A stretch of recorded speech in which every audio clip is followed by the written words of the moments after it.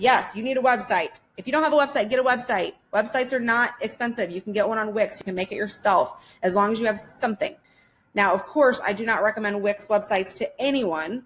However, in the beginning, you probably have to have one, and that's fine. But once you get bigger and you actually have money to put into getting a website done, dear God, get WordPress. Wix is just such a pain in the butt, and there's a lot of limitations to things like Wix. There's just a lot of limitations. And when you get bigger, you're going to want to track certain things, and you're going to want to implement certain types of plugins and certain types of integrations on your site, and Wix does not allow for all of everything. So use WordPress if you can.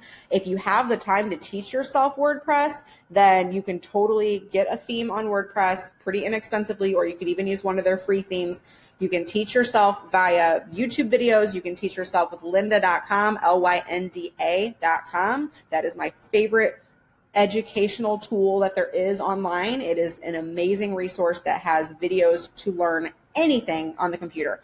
So get on there, learn WordPress, make your own website. You can do that. However, that is not something that you should be taking lightly. If you are creating your own WordPress site and teaching yourself as you do it, which is something I did the very first month before I opened my business, I made sure my website was done before I opened my business. It took me over 80 hours to get that website done, because I was learning as I did it. I taught myself how to make the website as I was doing it, and it was so freaking difficult. It's not even that it was difficult, it was just extremely time consuming.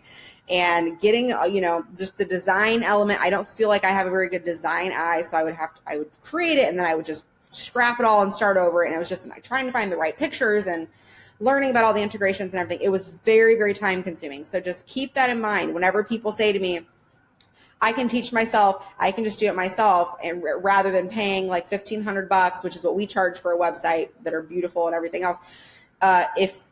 If they say, well, I'd rather just do it myself rather than spending $1,500. Well, if you've spent 80 hours though to do it, and then even at the end, it's still not like really professional looking because you're not a professional, you know what I mean? Like my website that I spent all that time on was hideous. I hated it.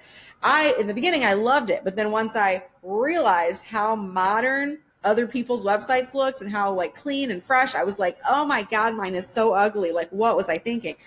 And it's just because I didn't know. I didn't have the design. I hadn't really, I don't know. But anyways, keep that in mind. It is worth paying $1,500 to get a professional, beautiful website done. And websites typically are up to like $5,000. So, look around. Ours are $1,500. They're templated. They're beautiful. But you can get custom ones done if you want to have like your own specific type of website or whatever for like a couple grand more. And typically people do payment plans and stuff like that. But it is super important to have a perfectly modern and easy functioning, easy user interfaced website, because that is the digital storefront of your business. It's the most important thing, because everybody's going to Google you. That's how they find you. That's where most people are going to find you, is on the internet. So make sure your site's awesome.